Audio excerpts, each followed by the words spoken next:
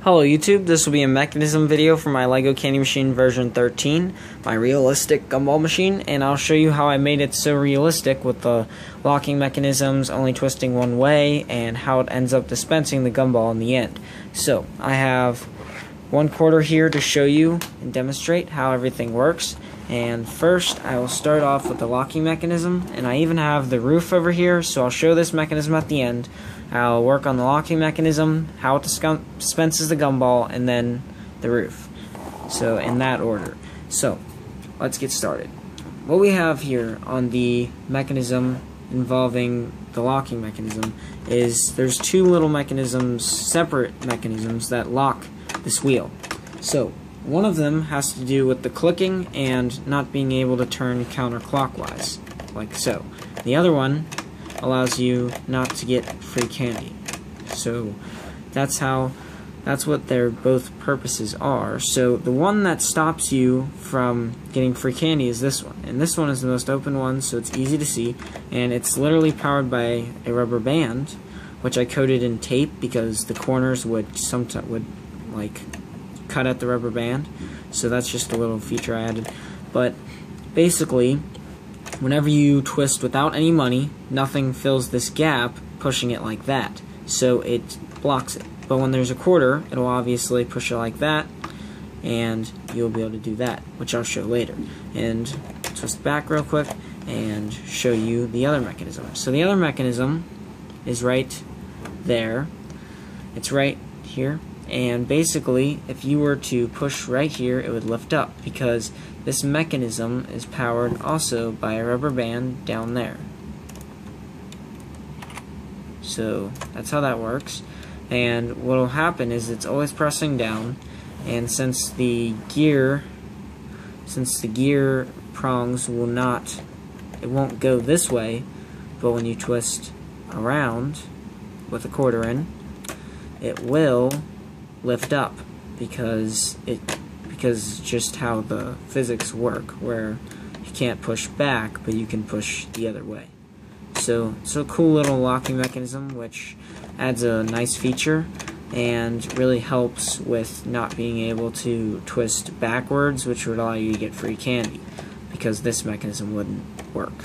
So that's how both of those mechanisms work. So hopefully you guys understood that. And now I'll go back to this view and show you how the candy dispenses. So, the candy dispenses through some gear mechanisms down here. As you see, those gears are twisting that extender, and which would eventually cause a big thing up here to spin, which I'll show you. And so up here, there's normally like this whole thing of flat tiles, like this, kind of half of it, but basically that would allow the gumball to fall and smoothly roll around, being guided by this. So this huge wheel inserts into the machine like so, and what will happen is when you twist, it only twists like that, and the gumball will drop over here. So what you need is a quarter. So this is when I'll use the quarter and show you how it all works together. So you cannot twist counterclockwise. We went over how that works. You cannot twist without a gumball, or without a quarter, my bad.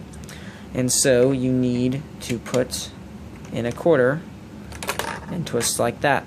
As you can see, it easily bypassed the locking mechanism, and you twist to this point where it will drop a gumball down, which I'm not going to do because it'll fall into the machine.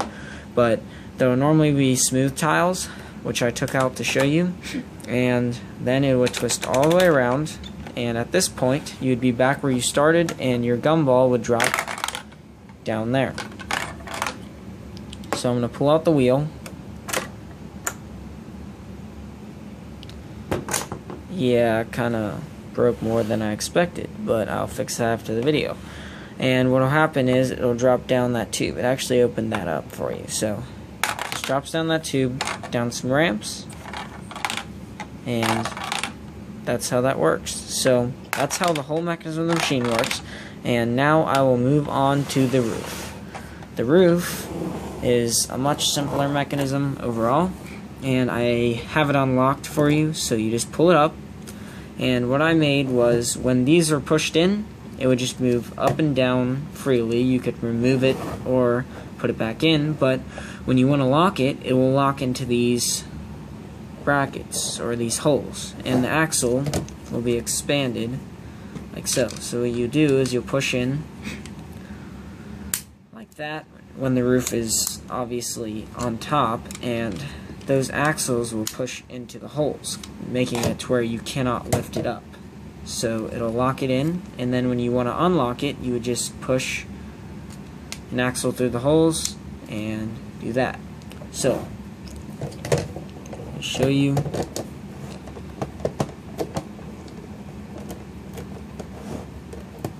Put it in.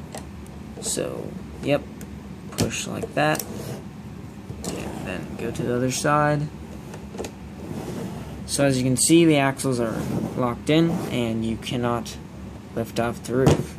But when you push them in,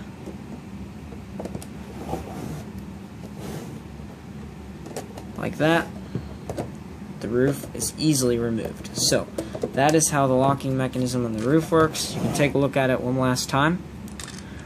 And please give me credit for all of the any sort of using or of these mechanisms. So if you use these mechanisms in any of your machines or something, please try to give me the appropriate credit. And that's pretty much it. So hopefully you guys enjoyed this video. I know a lot of you guys were requesting it.